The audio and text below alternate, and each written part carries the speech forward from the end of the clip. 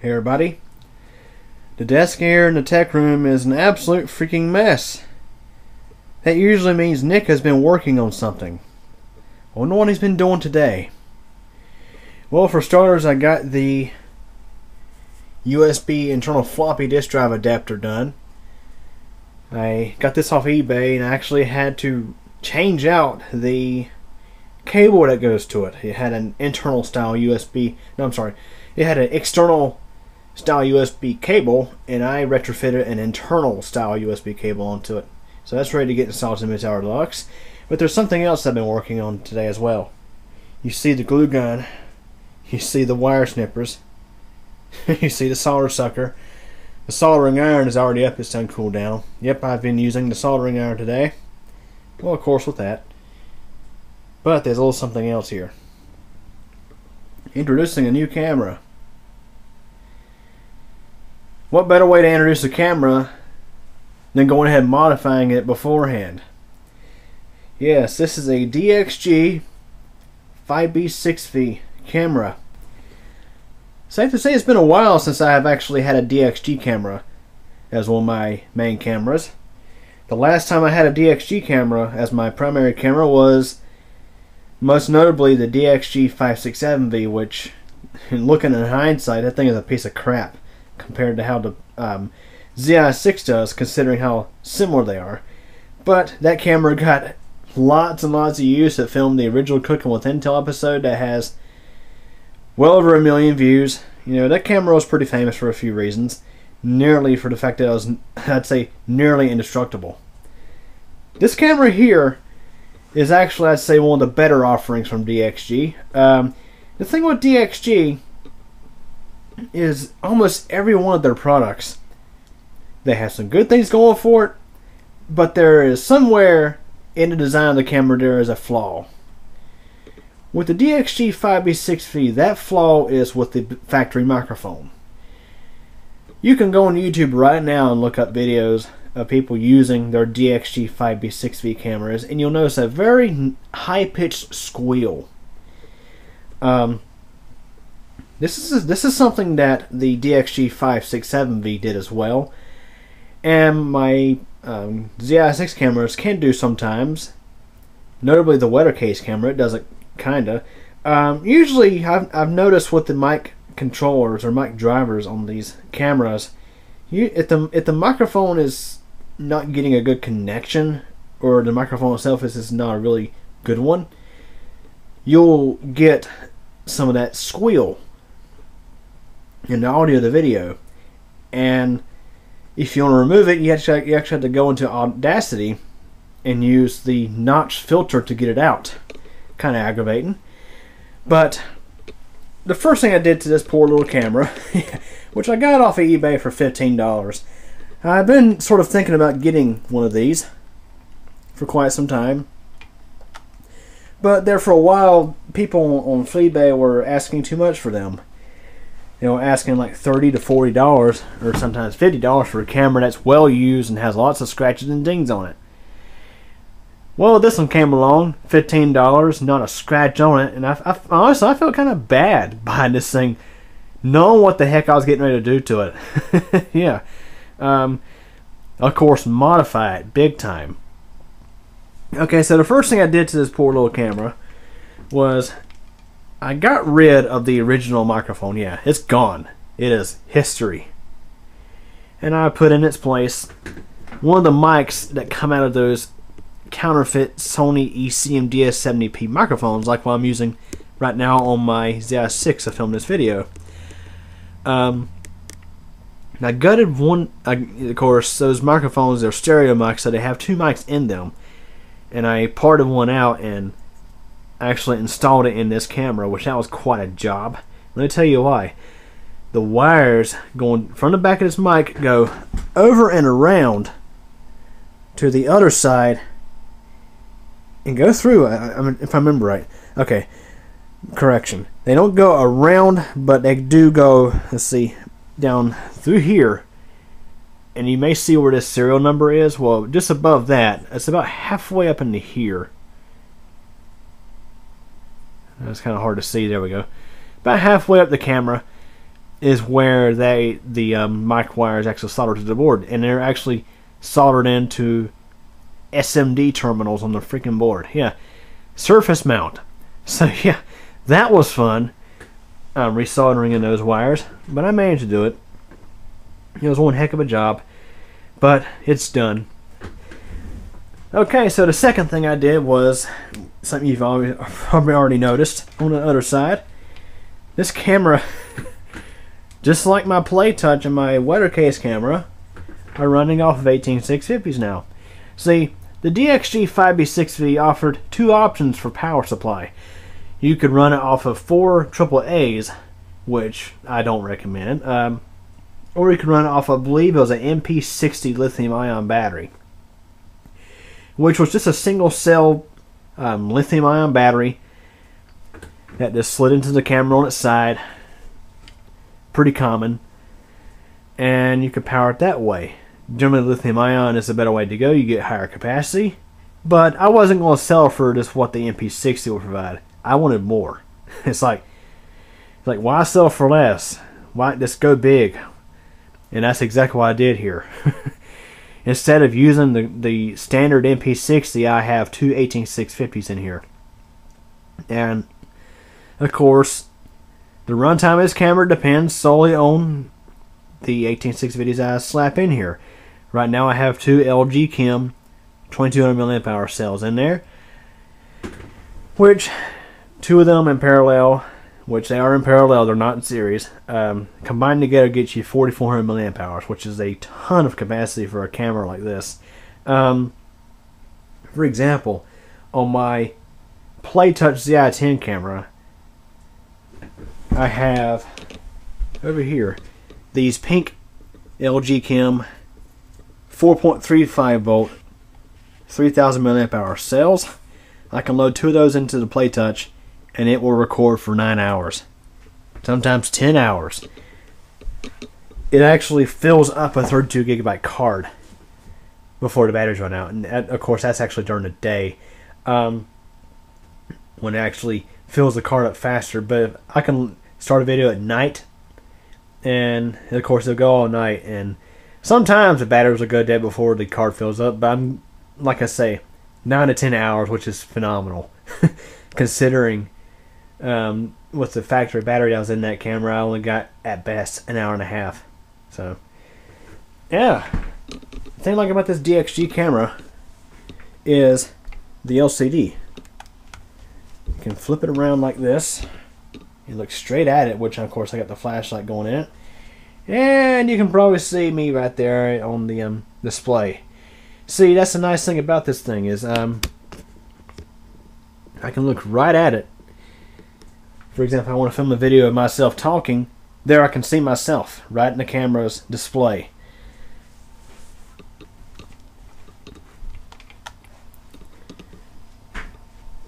And also, this camera offers quite a lot, I think. Like I mentioned earlier, with DXG, it's like some of their cameras were almost perfect but had a flaw in them. Well, the flaw in this one I'd say is pretty much fixed. The audio is considerably better with this microphone that I put in versus the factory one. I do have some comparison video to show you, which I may show it here in this video. This camera offers, let's see, for example, going to mode. Okay, I just went to picture. Okay, now I got their menu. This is the configuration menu.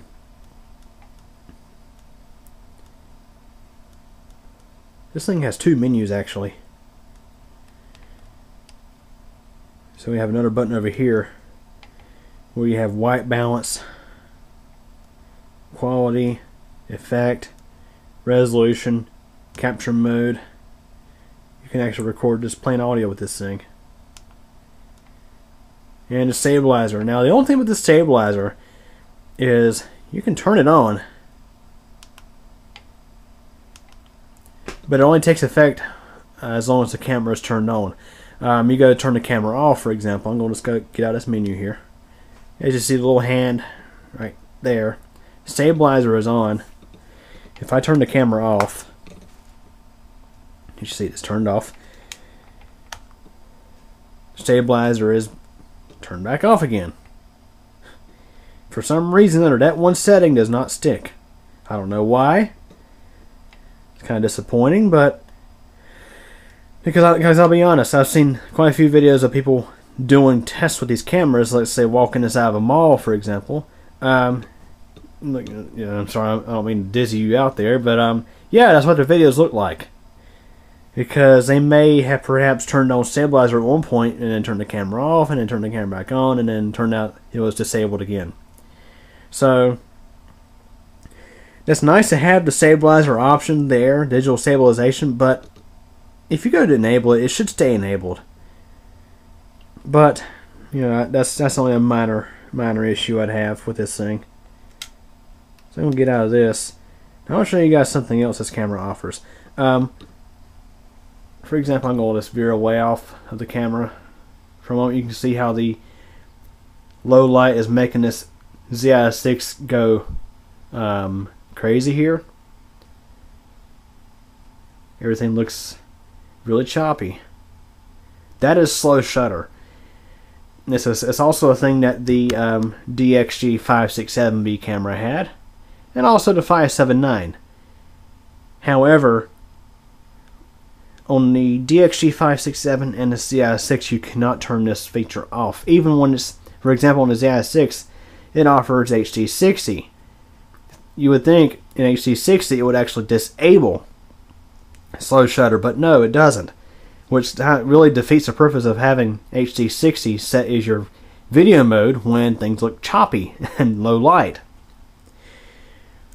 The DXG 579V offers the functionality of being able to turn off night mode, as it's called, on that camera. On the 5B6V, they go a different approach.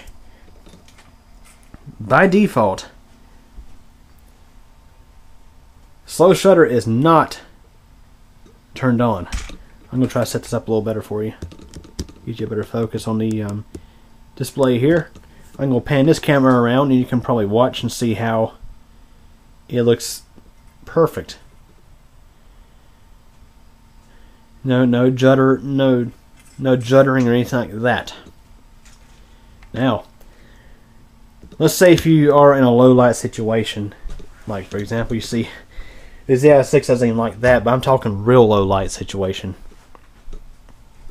Like I'm talking, for example, darkness. The 5B6V offers. Well, of course, you can adjust the EV right here, which is pretty cool. But I gotta figure out exactly where it's at. Okay, that's zoom. That's digital zoom. Yes, I am still new to this camera.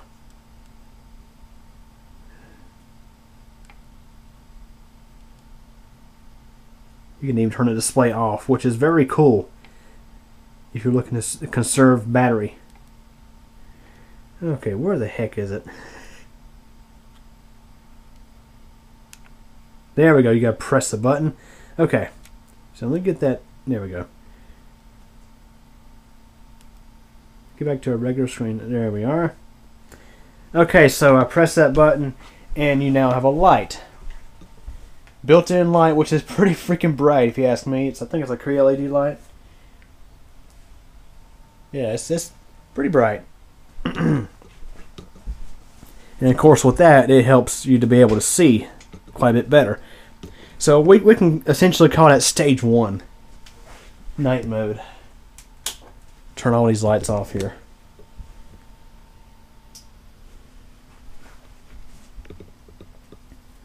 So we are filming in a pretty dark situation here, but let's say if the built-in light that's not sufficient enough for you. I mean, you need more light. Press the button again, and now you have night mode, which you can probably see how it looks just like it would on the ZI-6. So the approach they have with this camera is it's only enabled when necessary, and it's manually enabled. So, and of course you can turn it off like so. Let's go and get some light back in here. Another thing I find funny about this camera is the battery indicator. Now these cells are pretty much fresh. I just loaded them in not long ago. But the built-in battery indicator has been all over the place. You may have noticed on this video already. It has displayed 2 bars, it has displayed 1 bar, and it's already back up to 3 bars. It just goes all over the place. Like it's really sensitive to what the current voltage of the battery is at the moment. Now I'm curious to know how long this thing will run. That's just it. I don't know. I literally, just before starting this video, I literally had just finished this thing up. I just got those new cells put in. Well, not new cells, but you get the idea. I got the thing put together. So it's relatively new to me. I'm still learning it. There, get her flashlight. So it's still something I'm going to have to learn and get an idea about. I would suspect that this thing can record for a very long time with the supply of power that it has off those 218-650s. So yeah, introducing a new camera, the DXG 5B6V. And of course, it's not factory. You can count on that. This thing is not factory. It's got some mods on it now. Yeah, it sounds like I'm talking about a car or something. But yeah, I got the much better quality mic and the upgraded power supply. So I plan on using this for a multitude of different things. I may use it for filming long, like time-lapse footage. I know I'll be using it for certain videos. Let's say if I want to feature myself talking in the video, I may use it for stuff like that. I'll use it during times where the ZI6 will just, of course, do this. And I plan to use this for some CubeComp MTDX videos for filming elevators and things like that. It's just, now that I got it done, I can experiment with it and see how this thing does. So anyways, hope you guys enjoyed this kind of random video introducing a new camera. Hope you guys enjoyed the video. Thanks for watching.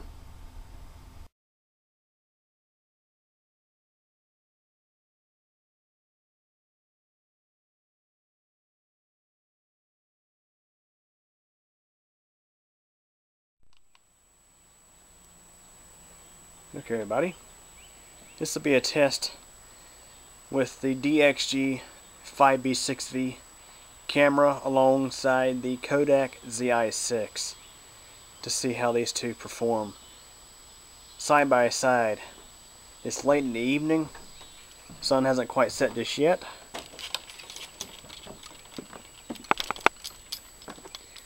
I actually had the stabilizer enabled on the DXG camera.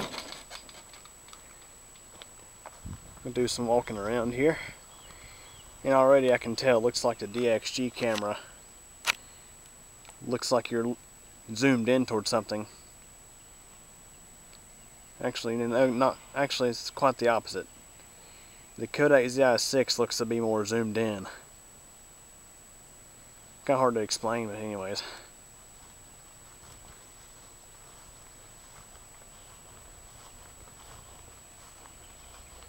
And of course the ZI6 has no stabilization at all.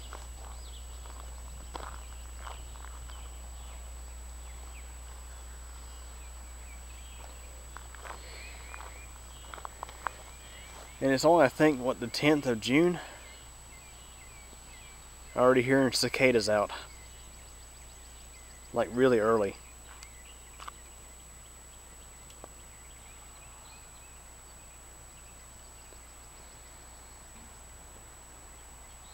Looks like the DXG camera is adjusting quite well to the different brightness levels. And of course, the Kodak ZI6, by the way, does not have its original microphone. It's using an external mic jack that I made with a fake Sony ECM DS70P microphone.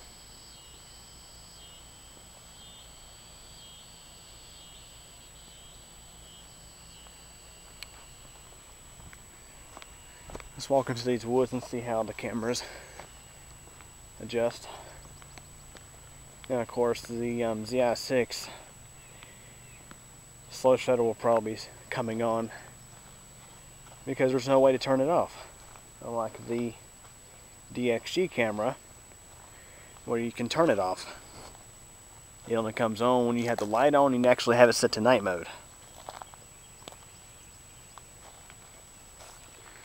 Walk into these woods and have a listen to the cicadas that are here very early.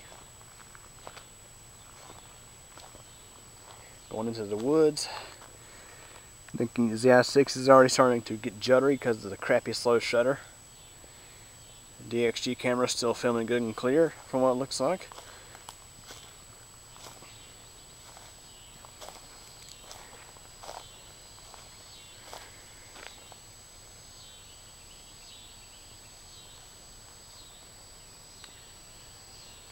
Look off that way. There's Timmy's old shed. And of course the Kodak ZI6 video quality is deteriorating quite rapidly now.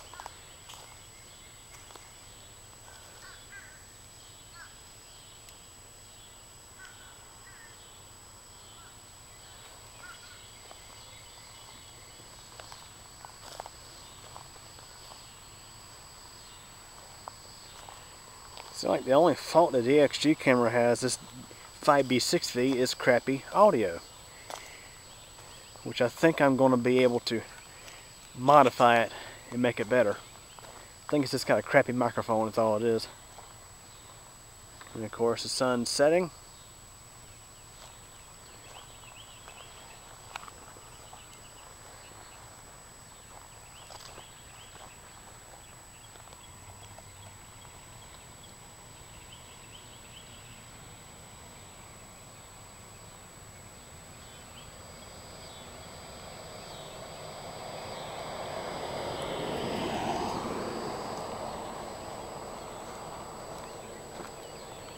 Let's see how these cameras handle walking, which one looks more clear.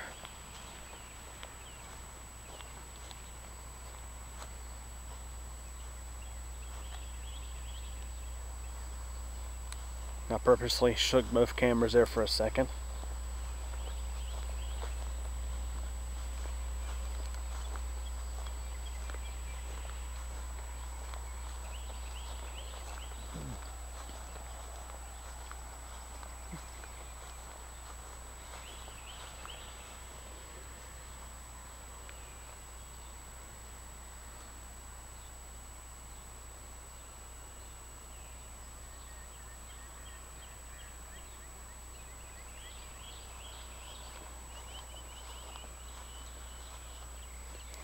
At least on the display of the DXG camera, everything looks a little bit brighter than the ZI6.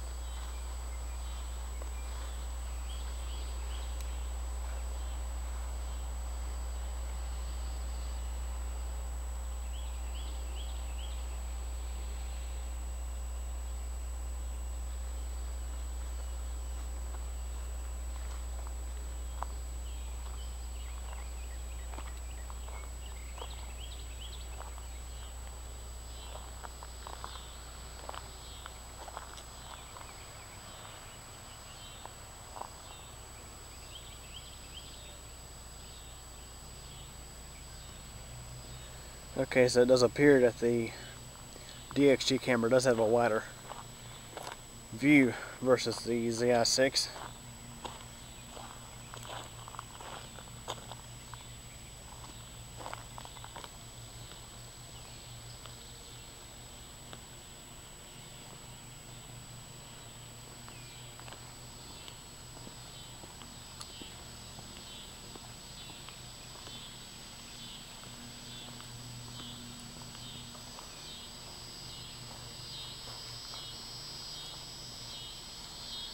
We'll try to zoom on each camera.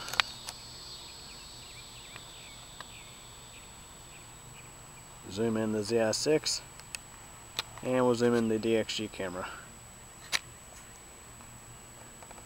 The digital zoom on the DXG camera goes quite further than the ZI6.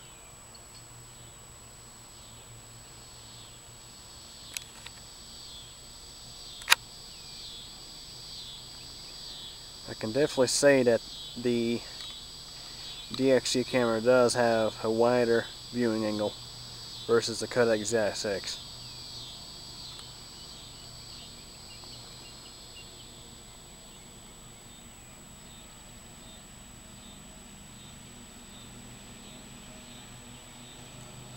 As the sun continues to set, it's getting darker out here, so the ZI6 is going to struggle a bit. When I look at darker stuff, the DXG camera, things look a bit brighter. I have to say the DXG camera, when you run it on alkaline AAAs, it does not seem to last long. The ZI6 takes 2 AA's, which you can use rechargeables if you wish. I'm going to convert the DXG camera over to lithium ion because it's real easy to do.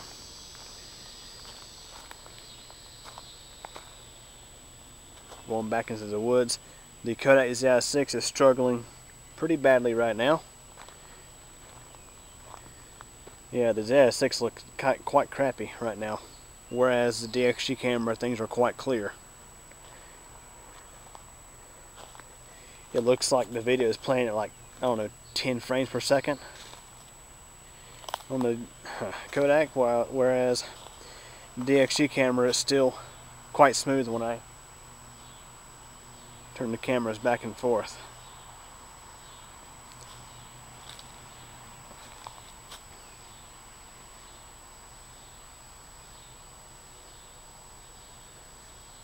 So we're going to ramp up this test of the cameras before I kill the batteries on the DXG, because I don't have any good AAA rechargeables to throw in it right now. I'm just using up some alkalines that I have.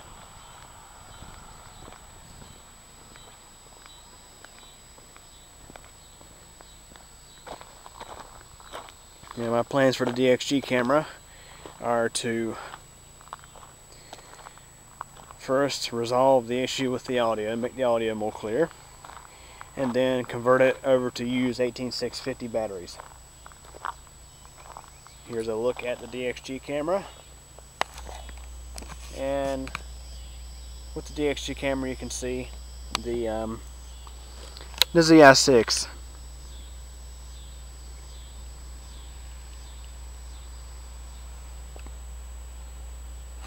Okay, that wraps up that. That concludes the test of both cameras side by side. Okay everybody, this will be a test with the DXG 5B6V camera alongside the Kodak ZI6 to see how these two perform side by side. It's late in the evening, sun hasn't quite set just yet.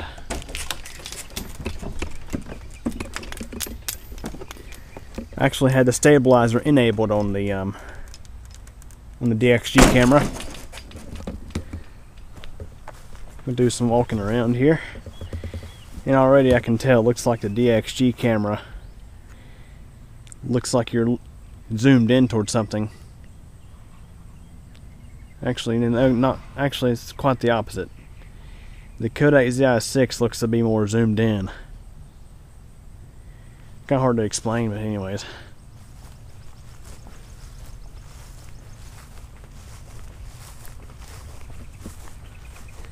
And of course the ZI6 has no stabilization at all.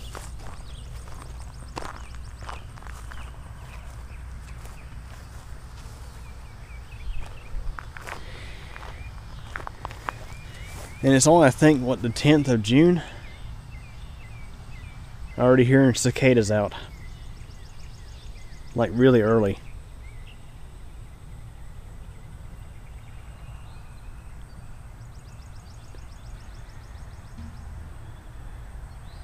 Looks like the DXG camera is adjusting quite well to the different brightness levels.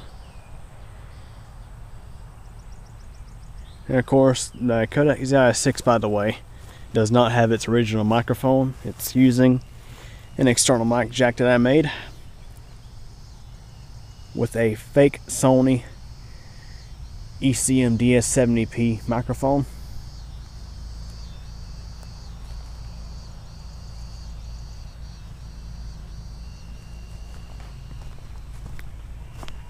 Let's walk into these woods and see how the cameras adjust. Now, of course, the ZI-6 slow shutter will probably be coming on because there's no way to turn it off, unlike the DXG camera where you can turn it off. It only comes on when you have the light on and you actually have it set to night mode. Walk into these woods and have a listen to the cicadas that are here very early.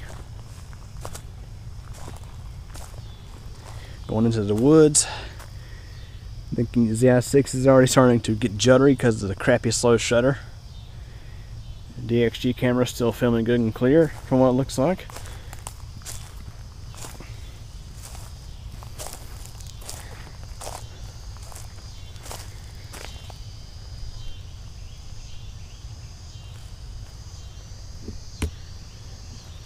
Look off that way. There's Timmy's old shed.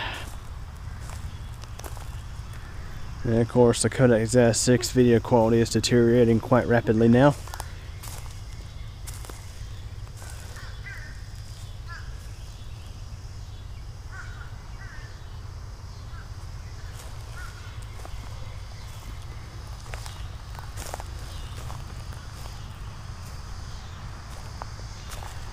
So like the only fault the DXG camera has, this 5B6V, is crappy audio, which I think I'm going to be able to modify it and make it better. I think it's just got a crappy microphone, that's all it is.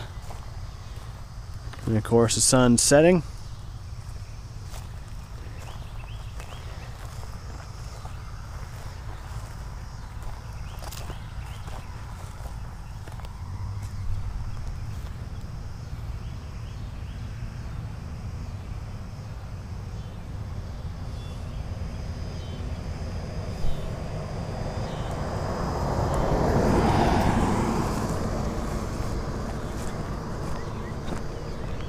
Let's see how these cameras handle walking, which one looks more clear.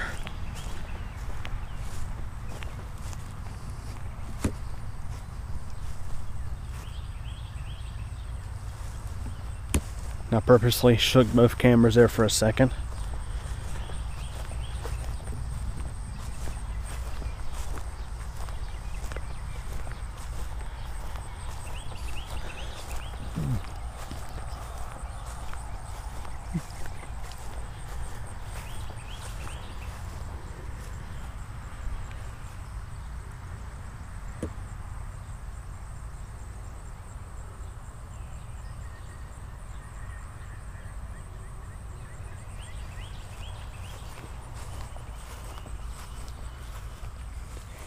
At least on the display of the DXG camera, everything looks a little bit brighter than the ZI-6.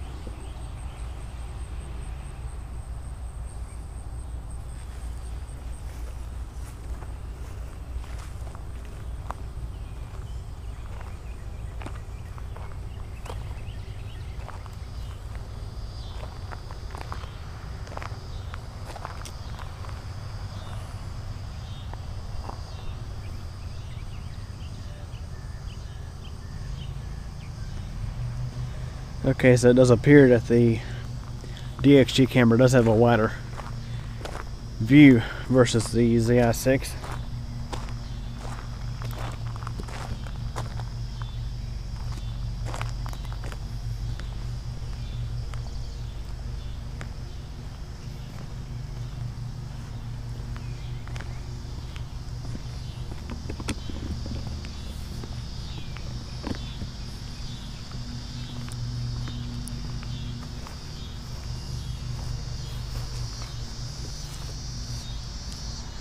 We'll try the zoom on each camera.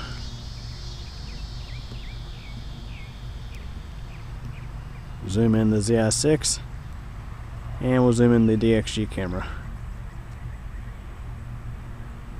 The digital zoom on the DXG camera goes quite further than the ZI6.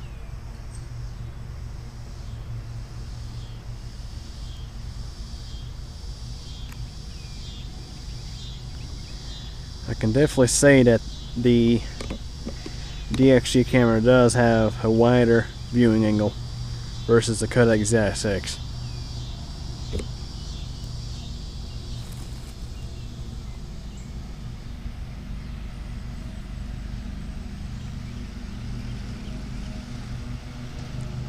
As the sun continues to set, it's getting darker out here, so the ZI6 is going to struggle a bit. When I look at darker stuff, the DXG camera, things look a bit brighter. I have to say the DXG camera, when you run it on alkaline AAAs, it does not seem to last long. The ZI6 takes 2 AA's, which you can use rechargeables if you wish. I'm going to convert the DXG camera over to lithium ion because it's real easy to do.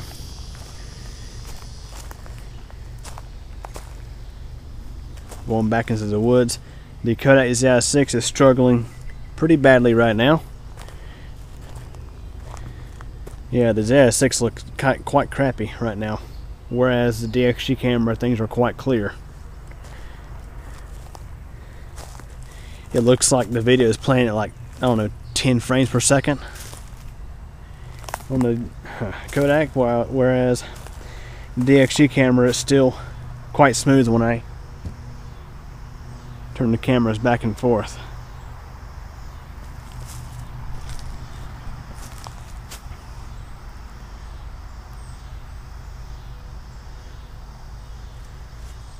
So we're going to ramp up this test of the cameras before I kill the batteries on the DXG,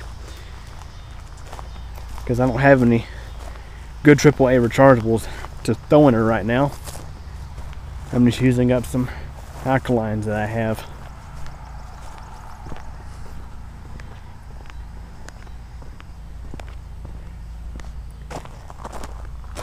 Now my plans for the DXG camera are to first resolve the issue with the audio and make the audio more clear, and then convert it over to use 18650 batteries. Here's a look at the DXG camera, and with the DXG camera you can see the ZI6.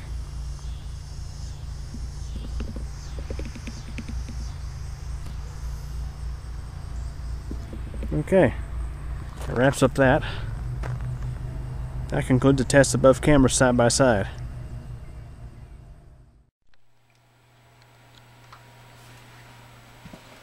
Testing. Testing.